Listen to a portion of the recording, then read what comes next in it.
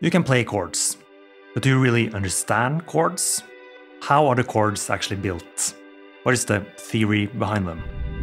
That's what I'm going to talk about in this video. My name is Simen and I'm a guitarist, music producer and graphic designer from Norway. I'm here to share everything I've learned so far in my journey and document what I learn in real time.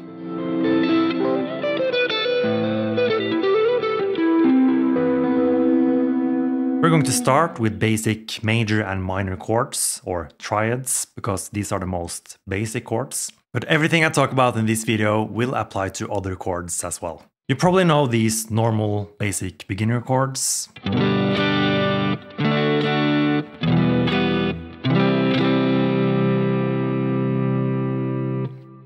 Each of these chords actually consists of only 3 different notes. Let's have a look at the C major chord.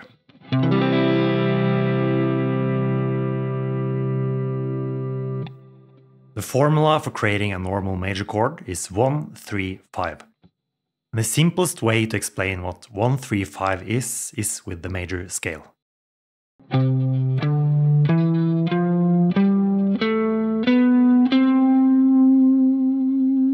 So, we have the first note of the major scale. We skip the second, then we play the third, skip the fourth, and then play the fifth. So we end up with note number 1, 3,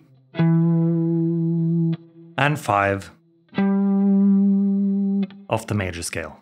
So that is your chord 1, 3, 5. And all we have to do now is to play all the notes at the same time. And since the first note is a C, that means it's a C major.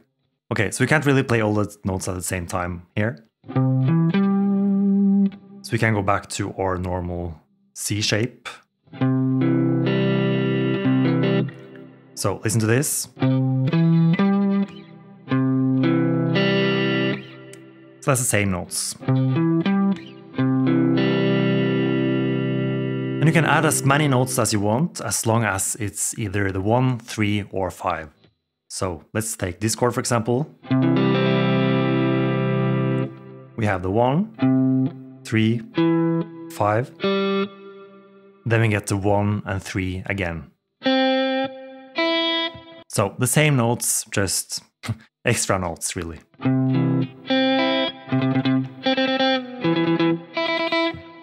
Just because it sounds nice.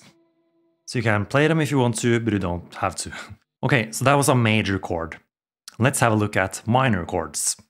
Minor chords are almost the same with only one difference, one small difference, and that is the third. So instead of playing a normal third, major third, we're going to lower the third to a minor third. So if you go back to the notes of the C major chord,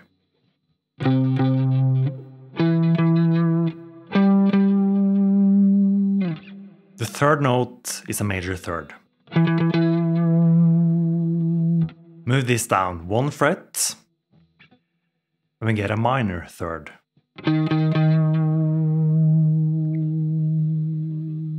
And that's the formula for a minor chord. So 1, flat 3, or minor third, that's the same, and 5. So the third is the only difference. So a major chord, minor chord. So now we can make our C major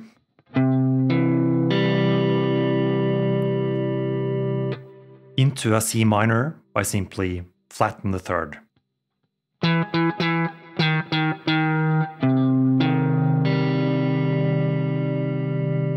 A little side note on this specific C chord.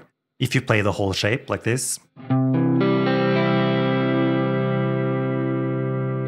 you can't really play a full minor version of that because the top string is also a major third.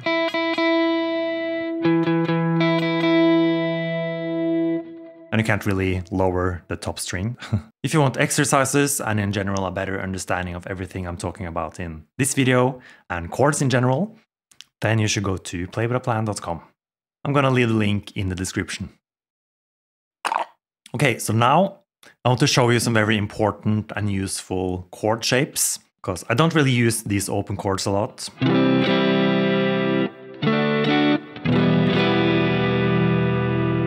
Because you want some bar chords, so you can move them easily across the whole neck. So that's what we're going to look at now. Okay, so let's start with C major. We're going to start on the 3rd fret of the A string. And this is the chord. So 3, 5, 5, 5. And if you want to, you can also play it like this, so with fingers instead of a bar. And you can also play the 3rd fret of the high E string if you want to. Then you need to use your 1st finger as a bar, like this.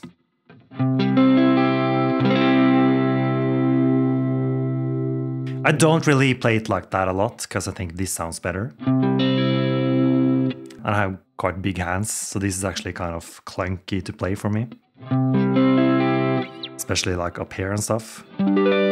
Anyway, this is the chord. And to get the minor version of that chord, you simply need to find the 3rd. So let's do that. If you go back to our C major scale, you can find our 3rd.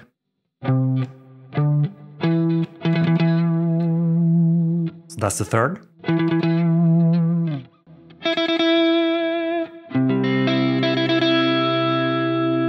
Okay, and then I know that the 5th fret of the B string is the 3rd.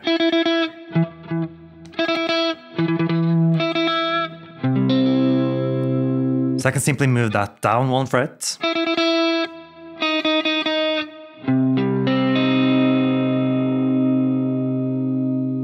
And then we get C minor. And for the minor chord, I actually often like to play the high E string. So it's going to be like this.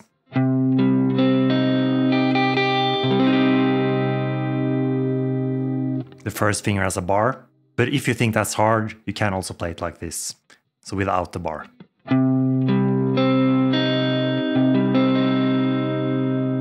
So that's the chord you can play when the root note is on the 5th string. Next, let's have a look at when the root note is on the 6th string.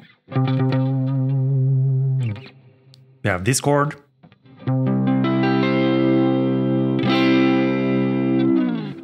Personally, I'm not a huge fan of that sound, so I like to play it like this instead. So I skip the A string and the high E string.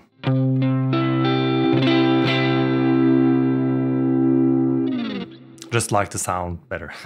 And the minor version of that, simply lower the 3rd.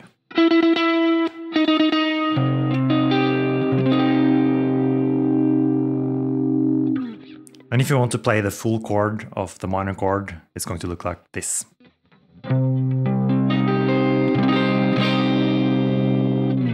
But yeah, I like to play it like this.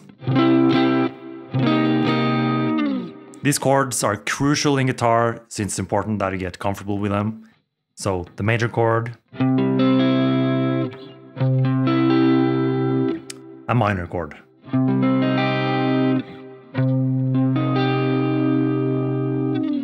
So that's the basic theory behind chords and some important chord shapes you should know. If you enjoyed this video, you should check out the video on the screen next. Here we're going to check out some of my favorite chords, the sus2 and sus4. I just think I need to...